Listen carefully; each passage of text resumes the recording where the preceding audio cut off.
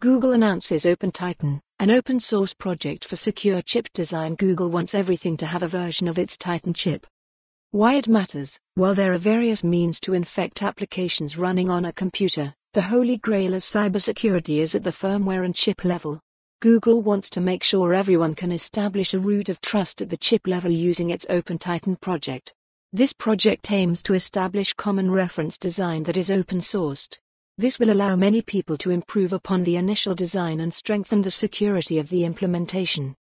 Google has announced that it is partnering with several companies and non-profits to start a new initiative called OpenTitan. The goal is to develop open-source secure chip design to be used in data centers and infrastructure. These designs can be independently verified and built upon to become even stronger.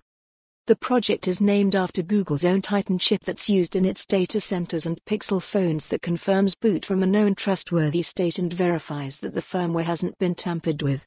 The cryptographic element that is used to verify is called the root of trust, ROT, and is the heart of the OpenTitan project. Google says that OpenTitan will be run by the non-profit Low Risk with additional partners supporting it. Those partners include ETH Zurich, New Photon Technology, G+D Mobile Security, and Western Digital. That said, the open-source nature of the project will ensure that it is platform agnostic and can be adapted to any device. The basic idea regarding ROT is that software can run on components that have been deemed secure using authorized and verifiable code.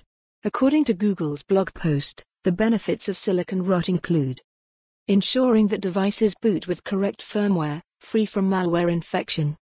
Provide a cryptographically unique machine identity, so an operator can verify that a server or a device is legitimate. Protect secrets like encryption keys in a tamper-resistant way even for people with physical access, for example, while a server or a device is being shipped.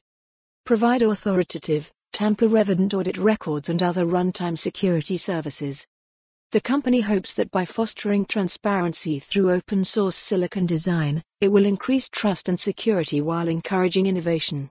Issues will be able to be dealt with early and implementations can use common interfaces via an open reference design.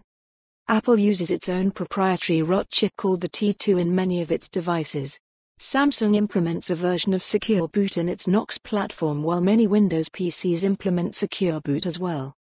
While some may be skeptical of Google's motivations, the overall goal of the OpenTitan project seems noble enough, and hopefully for more on this story, visit the news article link.